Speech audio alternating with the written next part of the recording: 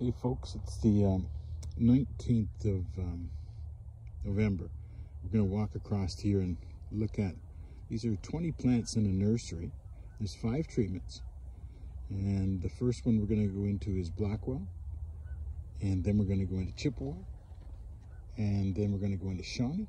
And then we're going to go into Cave Rock. And finally the Big Rock. So that's what it looks like from the top. So we're just going to walk in here. So the first one here is Blackwell. It's a little bit shorter, finer stem, and lodging a little bit. And we go into the Chippewa, a little bit taller, bending a bit. Now we're going into the Shawnee, finer stemmed, lodging a little bit more, a little bit shorter than the Chippewa. And from the Shawnee, we're going to go into Cave Rock, a little bit taller, like lodging, but not as badly as the Shawnee.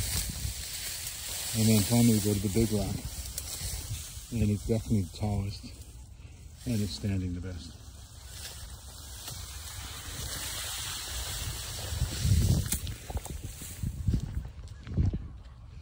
That's the Big Rock. Beside here in the front, that's Shawnee, that's the forage type. So Big Rock, stemmier, you can see how the stems are bigger. Shawnee, finer stemmed, more stems, shorter. That's basically your biomass type, and that's your forage type.